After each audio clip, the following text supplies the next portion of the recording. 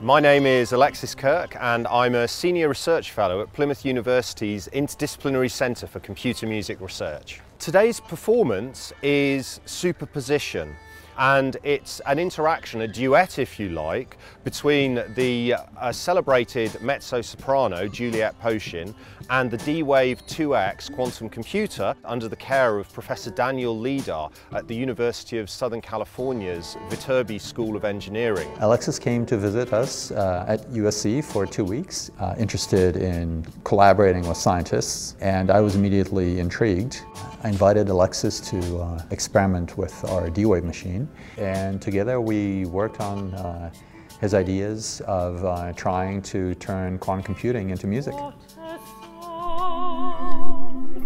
What's actually going to happen is when Juliette sings, the loudness and the pitch of these notes will be set in almost real time to the quantum computer in Los Angeles, and they will impact these quantum processes like entanglement and superposition. Superposition is like a cat that's inside the box that is both dead and alive at the same time, and you don't know what state it's in until you open the box. What Alexis figured out was a way to take a problem that has multiple equivalent solutions and then combine all these solutions in order to create one single musical piece.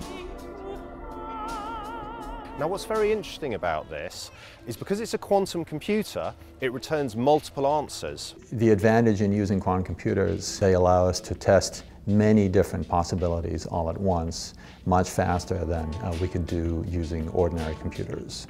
So I'll be told at any time on the laptop a number of possible chords that can accomplish Juliette. Now, what these multiple answers will represent is this incredible state of superposition that occurs in a quantum computer. When you put all of these notes together, you don't just get chaos, you get a chord. So for the first time, an audience will be able to hear the superposition effects of quantum mechanics happening in the giant chords that are accompanying Juliette. Of course, this was only made possible thanks to the University of Southern California giving us access to a quantum computer that they have there. So I'd like to thank USC in Los Angeles for doing that.